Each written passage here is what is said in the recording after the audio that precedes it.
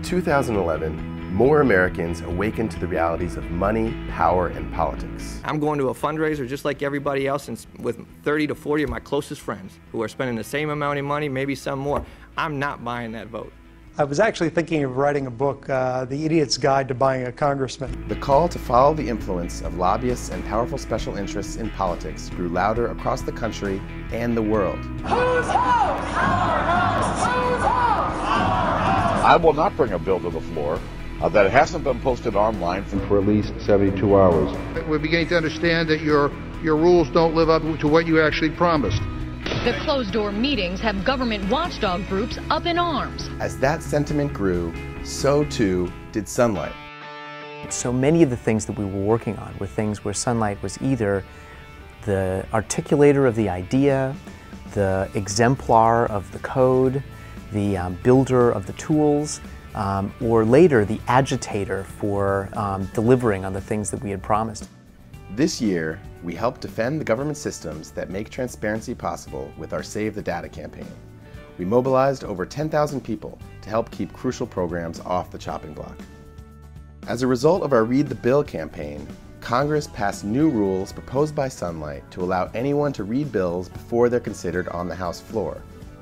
Our leaders kept up the pressure, testifying before Congress, advocating for transparency and OpenGov on the Hill.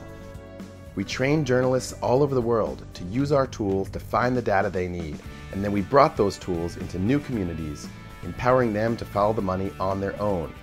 We use this same energy to drive the conversation around lobbying and help inform new legislation on lobbying reform. Our developers started rolling out national data apps to make government data useful to us all. We expanded Influence Explorer to show you how special interests influence policymaking in more areas. Inbox Influence, our new Gmail plugin, instantly shows you the political giving and lobbying history of the people and organizations mentioned in emails you receive. Our flagship conference, Transparency Camp, doubled in size this year, bringing together over 270 activists, journalists, government officials, and others to discuss the future of open government. It's really given me the tools and energy to go back to the trenches and keep fighting this fight.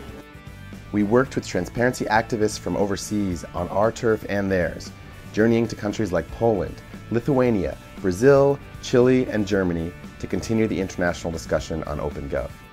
We also expanded our grassroots campaigns at home, forming new coalitions with OpenGov organizations in states like Utah, where we joined with local groups to demand that the nation's governors support OpenGov legislation.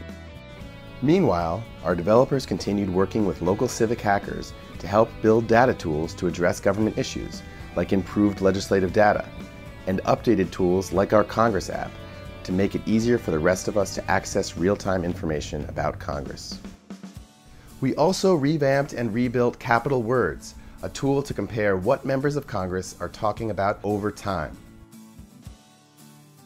In September, Congress announced the creation of the Joint Select Committee on Deficit Reduction. Faced with the threat of such an important decision happening behind closed doors, we embarked full throttle on a campaign, joined by some 40 groups to demand openness from the Supercommittee. We blogged, emailed, reported, made headlines, tweeted, organized citizen engagement, pushed for more effective rules on openness, and streamed their open meetings on Sunlight Live. We've been on the cutting edge, and we've gotten a lot of credit for our work. But most importantly, we've made a difference. Sunlight Foundation was able to connect me with staffers and activists in other states to talk about their open records law and how they made changes or didn't. I couldn't quantify the value of that. And we've had a lot of fun along the way.